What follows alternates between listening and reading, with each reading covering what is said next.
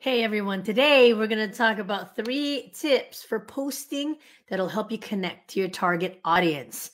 When I say posts, I mean written posts, Facebook lives, or short lives, long lives, anything that has to do with posting. And we call that copywriting. And I know copywriting is, it comes to mind is like writing, written stuff, which is true. But we do write a little outline, even if it's in our head when we do Facebook Live. So I'm going to use this opportunity to talk about the copywriting aspects of everything, but also that you can apply the copywriting to your Facebook Lives as well. So this is very important. It is $1 million industry, copywriting. Okay, that's what good businesses use. It's a tool that they use to make hundreds, thousands, millions of sales, copywriting, right? So I wanted to talk about that a little bit and give you some bullet points today, 3 tips to try to hone in on that skill so that you can use it to make more sales in your business, recruit more people on your team, whichever problem you're trying to solve for yourself. I went into a coughing fit a little bit because I was chewing on this vitamin C thing and I went the wrong way or something. But anyways, thank you for tuning in this Saturday. If you are here, please say hello. When there's more engagement, it's more fun.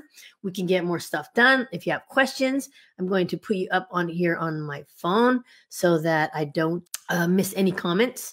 Also, if because I'm streaming on StreamYard, I might not see your name. So there is a link at the bottom that lets you click on it, and then that way Facebook knows who you are and will tell me who you are. Hey Philip, I see you're popping on here. So the more engagement, the better. Let's get stuff done here. So 3 tips for posting. If you guys don't know me yet and you're new to this team, I'm Aileen, new to this page. My name is Aileen Elvira. I'm here to inspire, motivate, educate entrepreneurs like you on how to use digital marketing skills to get your business growing online. So let's get into it. Why do we need to have this skill? First of all, it's most important because it helps your audience know, like, and trust you enough to buy your products or join your team, whichever you're trying to achieve, which goal you're trying to achieve by posting, okay, on social media.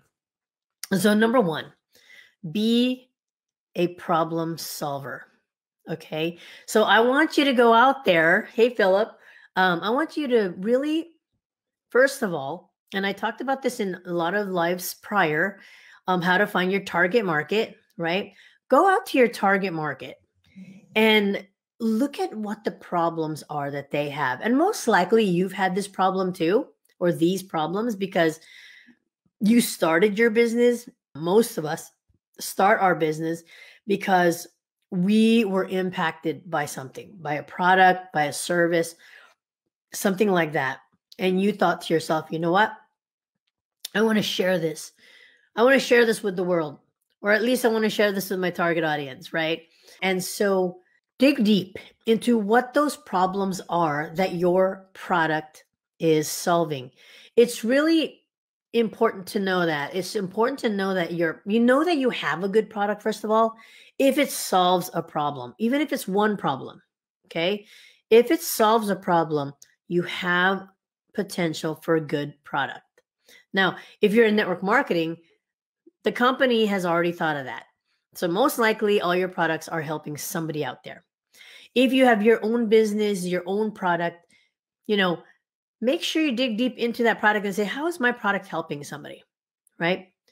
And when you get through that, find out what the problems are that they're having where my product will help them, where your product will help them, and find the answers to those problems. The answers to those problems are your product, but you're not necessarily going to go out there and say, hey, this is my product, it'll solve your problem. No, you're not doing that. Obviously not doing that. That doesn't work. Okay, guys. So what you're trying to do is really make a story. Like this is number 2, but you're going to have a product that's a problem solver. Now we're going to go into number 2. Use a moment in time, use a story to help explain the problem and the solution. So I'm not saying, hey, go, go look at your whole life and see what stories you can, come up and tell them all the stories, and, that'll help them see how your, product is going to help them. No, what you really need to do is pick one moment in time, because you have a lot of those one moments in time, right? Pick the one moment in time where your solution, which is most hopefully your product, helped you. Okay. So for example, let's say I'm in CBD. Okay.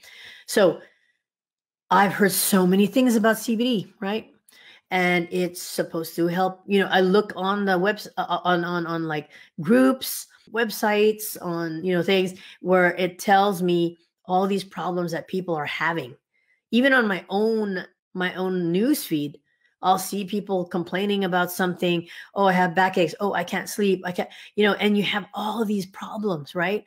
And you look back into your life and you say, you know what? I remember, and I'm just making this up, guys. Okay.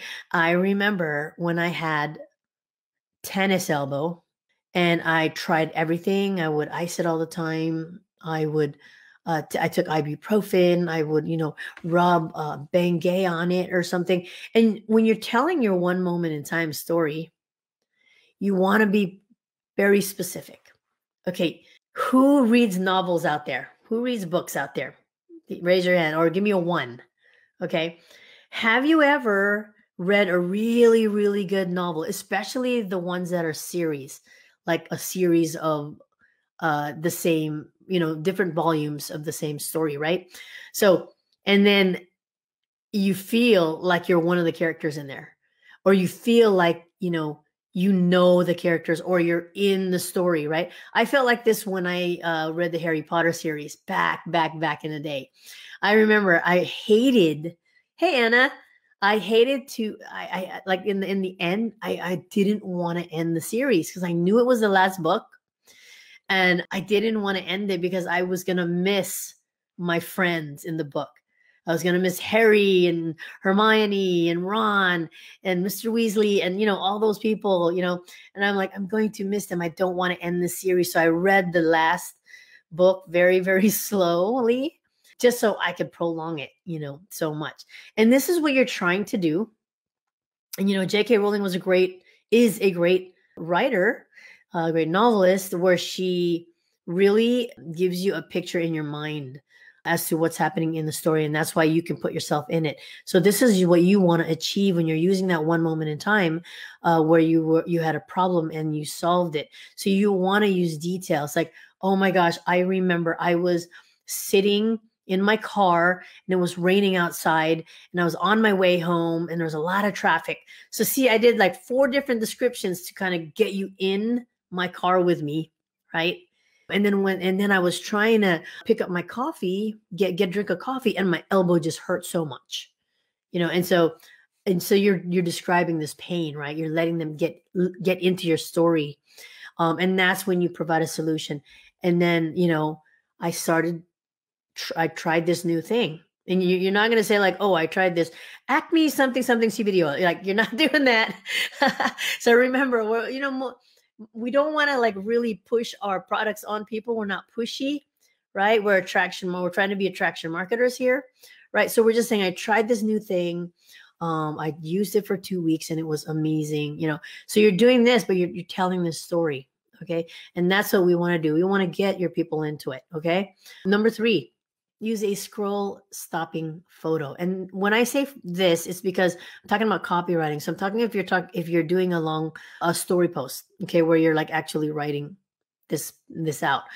Many people have scrolled down their news feeds and have seen a lot of written stuff and like have not stopped because you're like, I cannot bother reading all this, right? But if you put a photo out there, a scroll stopping photo. And when I say scroll stopping photo, I mean, don't put a photo there that everybody else is using. Like a stock photo, that's what we call it. Go and find a photo. It doesn't have to be recent. Okay. It could be something in the past. And it just, makes people stop. And most of those have you in it. because this is social media, guys, and you are the star of your own social media show. So they want to see you. What are you doing? Right? Or what is someone in your family doing? Right? Like make it known. Okay, this is my son. He's doing that, blah, blah, blah. Right? And those are the ones that stop people from scrolling because they're unique. They are you.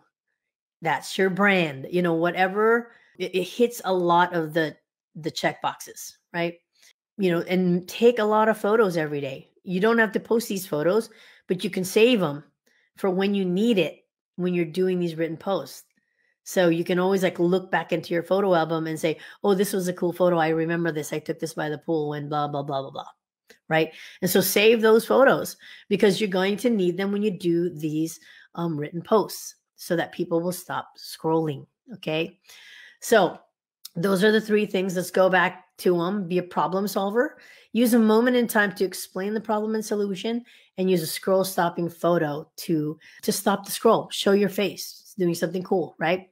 And those things, I really, I guarantee you start doing this consistently, you're going to get more and more people engaging. And why do you want that? Because I said earlier, it helps people, especially your cold market, people who you friend request and they're just, random friends on your Facebook. I know a lot of you guys do that, for your business. They're not going to know who you are. So they could care less what product you're selling. They could care less what, team you're trying to grow or whatever it is that you're doing in your business, right? Unless they get to know you. And this is a great tool. It's one of the top tools you can use. That includes Facebook Lives to get people to connect with you. It's super important. So if you guys are not in my group yet, I'm going to do a part 2 of this video where I'm going to go more in depth. And the reason why I don't do it here is it's going to take too long. So it's free to get into that group. I'm going to put the link down in the comments if you want to get to part 2, which I'm going to do in a few minutes here. And we're going to go deep into those 3 bullet points. Okay. Another last announcement I want to make is that I have been inundated. My business is doing great and I'm so, so busy and I can no longer do, as you can see, the last 2 weeks have been really, really tough for me to get in here on a Friday. So I'm going to lessen my posts to 2 trainings a week instead of 3, but don't fret. If you join the group, you'll get the 3 because I'll still do an extra one in there. Okay. And those ones will be more in depth. But out here, I'm going to do 2 lives a week. And then, I might pop in here really quick during the week as well, or my stories or whatever. But as for the live trainings, I'm only going to be doing 2. And I'm going to do Tuesdays and Thursdays. Those seem to be much easier for me than trying to get in here on a Friday. So Tuesdays and Thursday. I'm sorry. Thursday is going to be in the group. So I'm going to do Monday and Wednesdays on here. If that changes, because I might have, it might change times. Okay. I know 7 p.m. has been like the sweet spot for me. And I know a lot of people get to watch it more because they're at home, but I might have to do it earlier and you might have to watch on replay because I'm going to have to really get in here during business hours. And so Monday and Wednesdays is what I'm pushing for on here to do the trainings. And then Thursday in the group. So get into that group. It's free and you'll get the longer trainings in there. Yeah, and that's it. So I'm going to wrap it up here because I'm going to go into my group. Thank you guys for being on here. Taylor, Anna, I see Philip, and I will talk to you guys again on Monday. Until then, be safe, be well, live abundantly, and I'll see you on my next video. Aloha.